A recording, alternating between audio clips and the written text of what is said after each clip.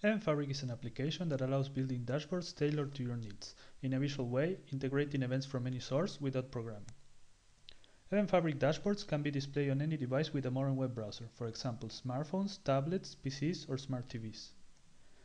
Data on Event Fabric comes from a growing set of supported sources, for example, sensors and Internet of Things devices through our built-in MQTT support, web APIs such as PubNav, Firebase, Azure, or WebSockets, from a database, message queue, or Excel spreadsheets, or directly from your application using our API libraries. We also support more than 80 protocols using our integration platform. All of this is done inside a fully visual and reactive UI that provides instant feedback and allows inspecting at every step to help you explore your data and quickly iterate to a solution that fits your needs. Let's see one of our sample dashboards displaying sales information by category, country, and continent. You can also explore these and other dashboards using our dashboard template feature. Let's see the flow of events for this dashboard. Here we can see events flowing from sources and stores, through adapters and filters, and finally ending in data views. We can also react to events such as user clicks. We can explore events before and after each step.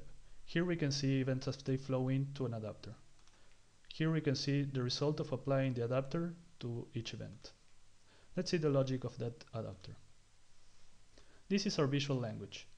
We provide blocks for all operations you may expect, but we also provide block templates for commonly used operations such as set color by threshold, or for each specific data view, templates for the required and optional fields.